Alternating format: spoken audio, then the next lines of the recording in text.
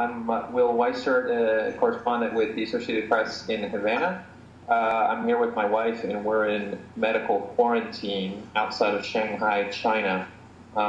We are here on vacation. We came for a friend's wedding, but we're forced to go to quarantine after being on a flight that went from Havana to Cancun, and then from there on to the United States, and a flight from Newark to Shanghai. The reason we went through Cancun is because there were no direct commercial flights from the United States to Cuba and vice versa because of the trade embargo.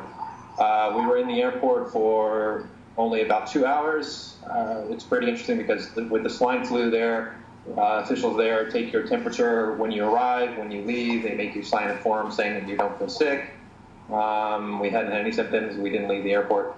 But when we got to China, because we had stamps from Mexico in our passports, we were pulled out of line at immigration, taken to a room with a doctor, and forced into quarantine.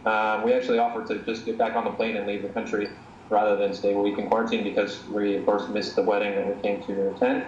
But they said no, that wasn't an option. The only option was quarantine. In quarantine, we're going to have to be here 1 week. We're in our 4th day now. They bring us 3 meals a day. We are not allowed to leave the room. The people that deal with us wear the hazardous materials, the hazmat suits.